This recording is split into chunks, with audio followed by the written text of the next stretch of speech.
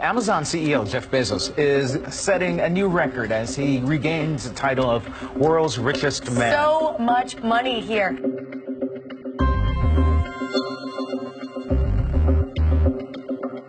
We have a new world's richest human being. His name is Jeff Bezos. He presides over this giant empire. Amazon's just basically into everything, thanks in large part to its Amazon Prime service. Groceries, you name it, they're in it. According to Time magazine, from January 1st through May 1st of this year, Jeff Bezos, the founder of Amazon, saw his wealth increase by $275 million every single day, for a total increase in wealth of $33 billion in a 4-month period. Jeff Bezos, the world's richest man, is worth more than $130 billion. Bezos makes more in 10 seconds than the median Amazon employee makes in a year, $28,466. Bezos is one of the top 25 largest landowners in the country. He's on track to become the world's first trillionaire in the next 25 years. Last year, Amazon reported nearly $5.6 billion in U.S. profits and did not pay a nickel of federal income taxes on it. And Trump's new tax cut, it gives Amazon a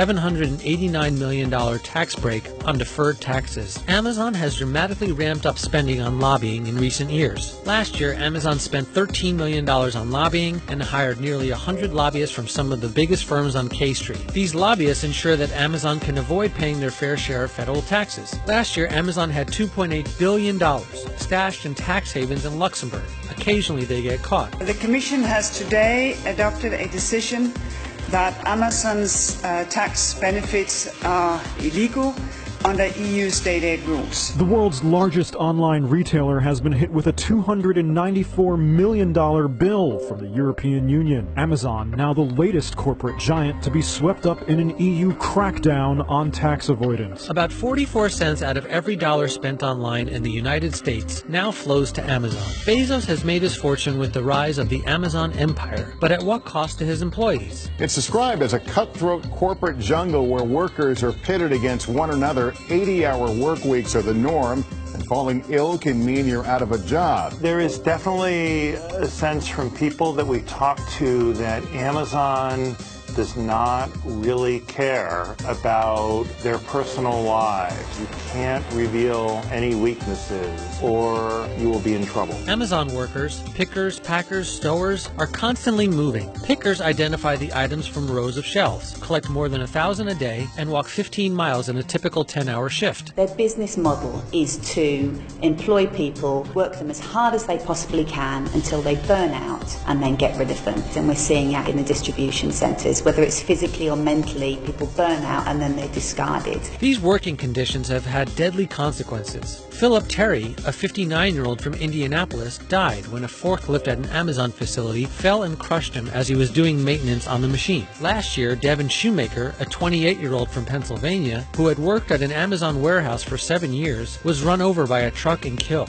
Another person, Jody Rhodes, was also crushed to death in that facility in 2014. In the summer, temperatures in Amazon warehouses have measured the heat index as high as 110 degrees. And the issue of working conditions, I'm very proud of our working conditions, and I'm very proud of the wages that we pay. Thousands of Amazon employees are forced to rely on food stamps, Medicaid, and public housing because their wages are just too low. The jobs that Amazon facilities bring to a community are not the beacon of hope a community might expect. In places where Amazon operates, warehouse workers earn about 10% less than similar workers employed by other companies. For example, since opening an Amazon facility in Lexington County, South Carolina, annual earners for warehouse workers have fallen by 30%, from $47,000 to $32,000. Since opening an Amazon warehouse in Chesterfield, Virginia, warehouse wages in the area have fallen by 17%. In Tracy, California, they've fallen by 16%.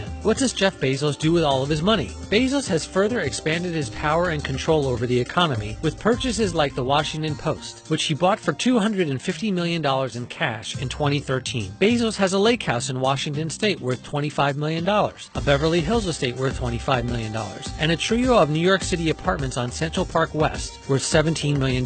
He paid $23 million in cash for the largest private home in Washington, D.C., second only to the White House, and immediately began a $12 million renovation, turning the 27,000 square foot mansion into an extravagant residence. His newly renovated home will have 25 bathrooms. Meanwhile, Amazon workers skip bathroom breaks in order to meet their grueling work targets. So what does money mean for you, being the first person in history that has a net worth of three-digit amount of billion? The only way that I can see to deploy this much financial resource is by converting my Amazon winnings into space travel. So that's basically it. In the time it took to watch this video, Jeff Bezos made over $1 million. So what do you think? Can Jeff Bezos afford to pay his workers a living wage?